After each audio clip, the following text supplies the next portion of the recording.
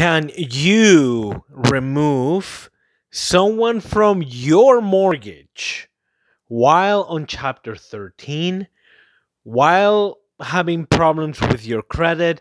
Is there a bank that can help you? That is the topic. That is what we're going to talk about in this video. So stay tuned. All right, so this is a response to Jose Ortiz. Jose Ortiz, if you're watching this, thank you very much for your email. I received your email, and I believe you sent me an email with your phone number.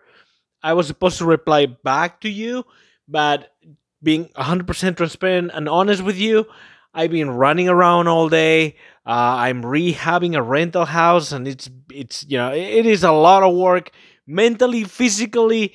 Anyway, even my kids are helping me paint the house, just so you know. That's how crazy things are. So, what I'm going to do is I'm going to answer your question, and let me read your situation. So, Jose lives in Texas. By the way, Texas laws for refinance are completely different than anywhere else in the United States. So, definitely you want to talk to somebody that is licensed in the state of Texas. And to put things clear, I was a loan officer. 6 months ago, I quit to become a full-time real estate investor. So I'm not, I was never licensed in the state of Texas. I was licensed in several states of the United States. My licenses are still active, but I just don't belong to any mortgage company. Therefore, I cannot write loans. But I dealt with bankruptcy a lot. That was our niche market. So I'm going to try to I'm going to try to give you my personal opinion. I wouldn't call it advice. My personal opinion about this specific situation that you're describing. All right, so it seems that you're currently on Chapter 13 bankruptcy. Let me stop you right there. Chapter 13, that means that you have a payment plan between 3 to 5 years. Now, to refinance, while on Chapter 13, I made several videos about this, but just to give you a quick summary of what we need before we go any further. First thing we need is 24 on-time payments to a trustee. On-time payments. Let me emphasize this. On-time payments. If there is one payment late, we're done. No mortgage company will refinance it, period. And the trustee approval, which we will need, most likely will not happen. It might happen, but the mortgage company, the underwriters, will not approve one late payment. It's almost nearly impossible. I wouldn't even put any hopes into that. I will concentrate on getting 24 on-time payments that you can prove. If you pay the trustee with cash, it's not going to work. You need to pay them with something. With a check would be ideal. Something that you can track. Something that you can print from your bank statement saying, look, there's the proof, January, February. And you need to be able to prove each one of those payments. Now you're going to say, why? Because you're going to say, well, my trustee keeps tracks of all that. Yes, but some trustees, because they're very smart when it comes down to bankruptcy, sorry, that was sarcastic, but it really annoys me.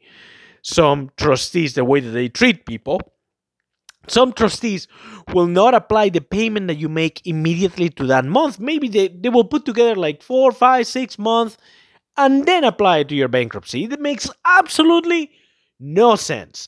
Some trustees will pay the mortgage whenever they feel like it. Some mortgages will decide that, you know what, because they're in bankruptcy, we're just gonna save, we're gonna accumulate all these payments, all this money, and then we're gonna make the mortgage payment.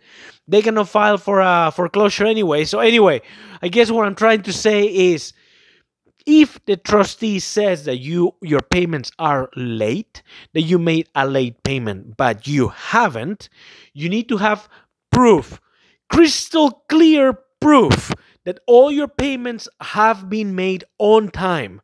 And if the payments show late, that's the trustee's fault, that's XYE fault, the bank fault, but you have the proof that you put the check, that you gave them the check was cashed, and your bank statement shows January payment for my trustee made, February made, March made, etc. Does that make sense? So 24 on-time payments. If you don't have that, Stop right there. You gotta fix that first before moving forward. Okay, so the issue is you need to remove. You have a cosigner on the mortgage, and you need to remove the cosigner from the mortgage. Let's see. She will make her own journey already. Okay, that's fine. So you want to remove the person from the mortgage. That means that you got to refinance your mortgage. Is there a bank that I can talk to so they can refinance my loan to remove her? Yes. Any bank will do it. Now, the problem is not necessarily removing the person from your mortgage.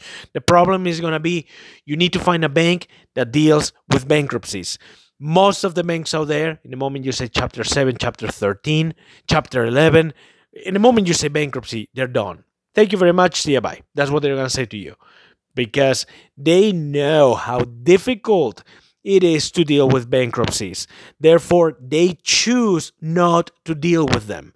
They choose to deal with people that have excellent credit. Good credit, maybe fair credit, but no. They, especially these days, the way that the interest rates are and the economy is and COVID and all the whole nightmare, especially these days, no, they don't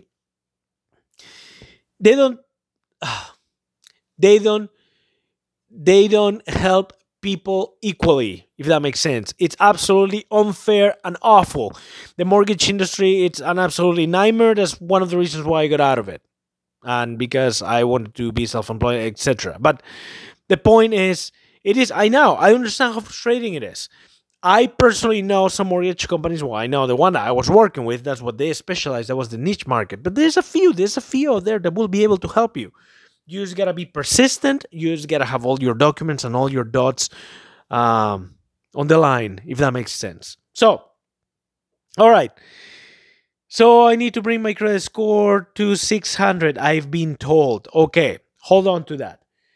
So a loan officer pull your credit. Okay, the credit score. Yes, the company I was working for, we require at least 600, and for most mortgages, depending on the loan amount of the mortgage, you will need at least 620. 620 would be at least 620 would be the ideal, and this is before COVID. After COVID, things got even worse.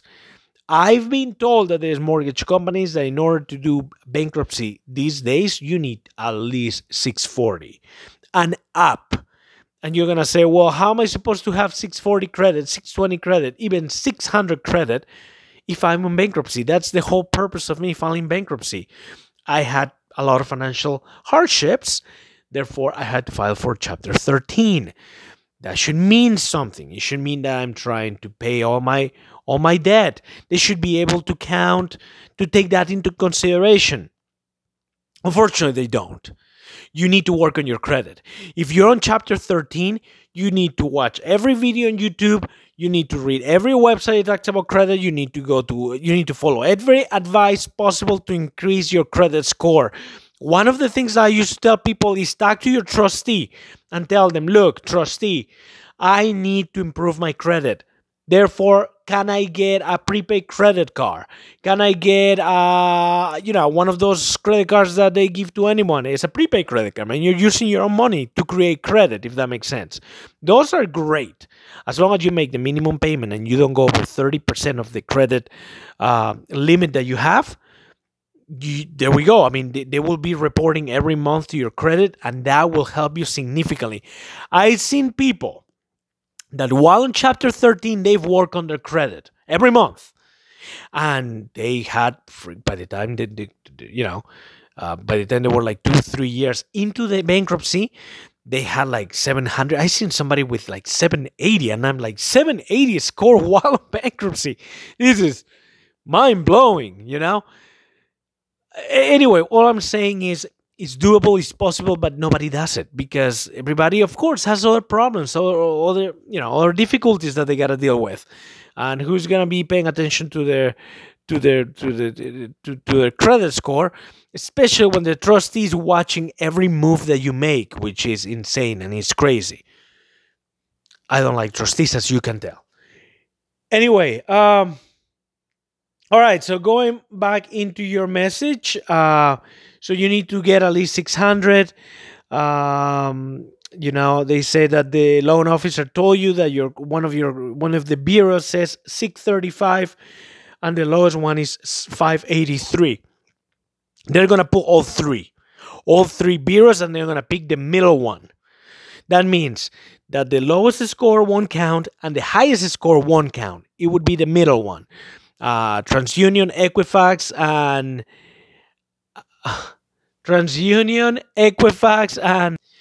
Experian. TransUnion and Equifax. Oh my gosh, I'm forgetting things now. But anyway, they're gonna pick the middle one, and it's gonna be the credit score 8. That is the algorithm that most mortgage companies use.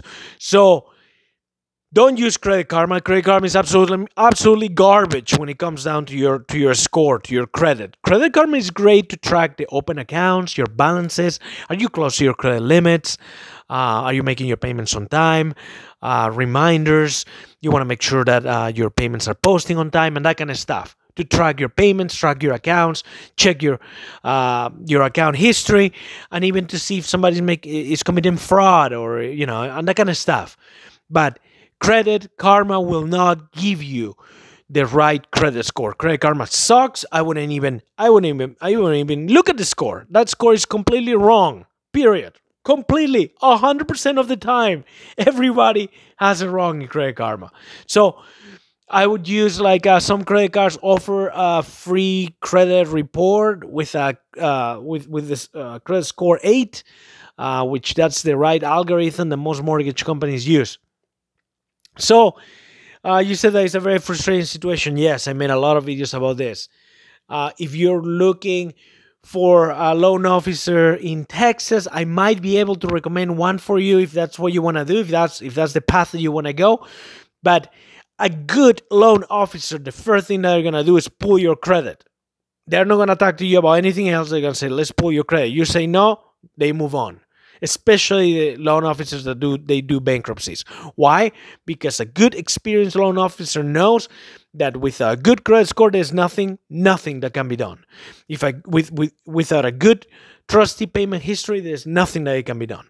24 months of on-time payment history that you can prove, and a good credit score is what it takes to jump the billion hoops that you're gonna have to jump to while on bankruptcy, to refinance your home while on bankruptcy.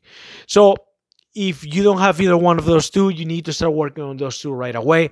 I can recommend you a really good loan officer, a license in the state of Texas, if that's what you want to do. But I want to be upfront with you. They're going to be pulling your credit first thing, and you're going to say, well, this mortgage company already pulled my credit.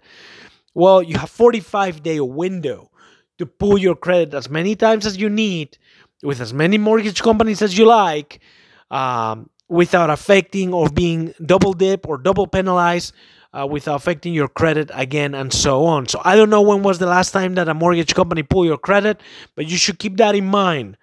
So you should do whatever you want to do. Do it now, do it quick. That way your credit is not affected for credit inquiries, if that makes sense.